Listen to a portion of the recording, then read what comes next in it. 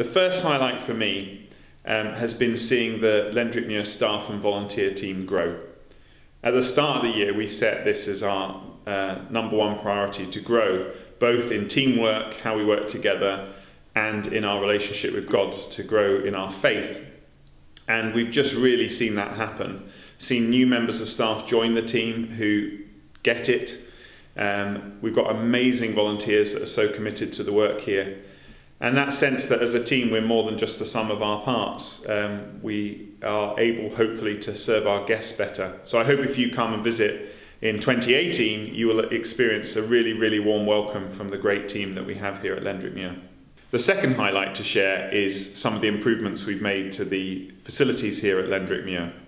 I'm sat here in the drawing room in Muir, and we've got a new carpet, we've got some new furniture.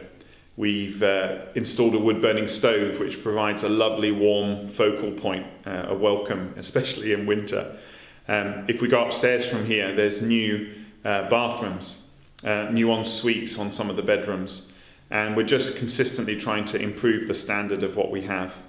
And one of the things that became apparent to us was that we needed to pressurise the water system, because it's all very well having a great looking shower. If what comes out of it's just a trickle, that's no good. So I thought we'd come outside, and I'm going to go and show you one of the best improvements we've made this year. But just stopping by to show you some of the new signage that we've got, making it easier to both find the site and navigate around the site. And we've also installed floodlighting on the building, just to help, especially in winter, people see the building when it's dark outside and give the place a warmer atmosphere. But we're going to carry on, and I'm going to show you the cotter. And I bet you're wondering what a cotter is, so I think we better go down there and find out.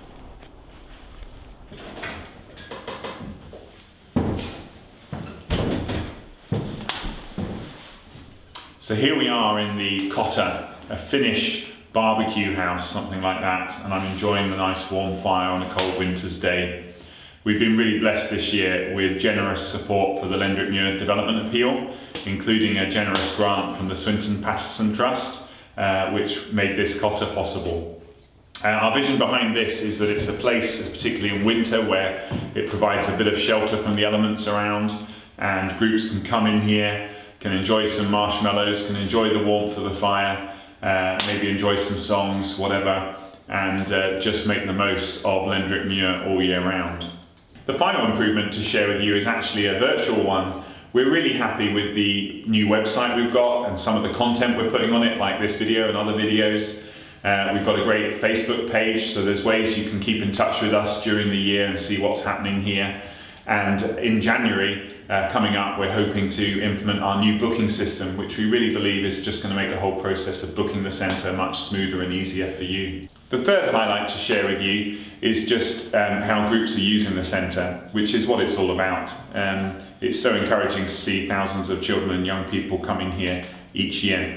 We had over 60 school residentials this year, holidays were packed in the summer, and we hosted Soul Survivor for the third time and had nearly 1,300 people here praising Jesus, which is so exciting for us. The feedback we get about the unique combination of fun activities, making new friendships, having delicious food, and of course as a Christian centre, people growing in their faith or discovering the Christian faith for the first time. This is what is really exciting for us and really motivates us as a team. So that's some of our highlights of 2017. We hope to see you next year.